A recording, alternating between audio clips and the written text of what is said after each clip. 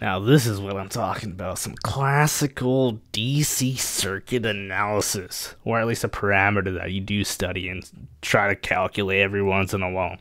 So our goal is to find the power of this circuit. Now there's some assumptions here. We assume that 120 volt here is in series with the ohm resistor, or yeah, we assume that's in series. So let's roll this out. We're gonna say we're gonna have some heater and we're gonna have some resistor in series, and we could assume there's some output parallel to the resistor, but we're not gonna go that deep. All right, we're gonna say this is 120 volts, this is 20 ohm right here.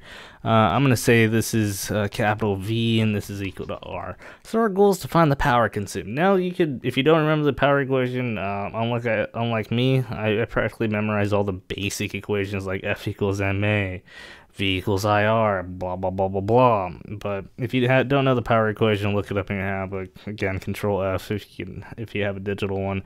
I know the power equations, current times voltage in DC circuits, and the problem here is that we don't have the current. Well, how are you supposed to find the current? Well, going back to what's his name? I forgot his name. Is it Ohm's law?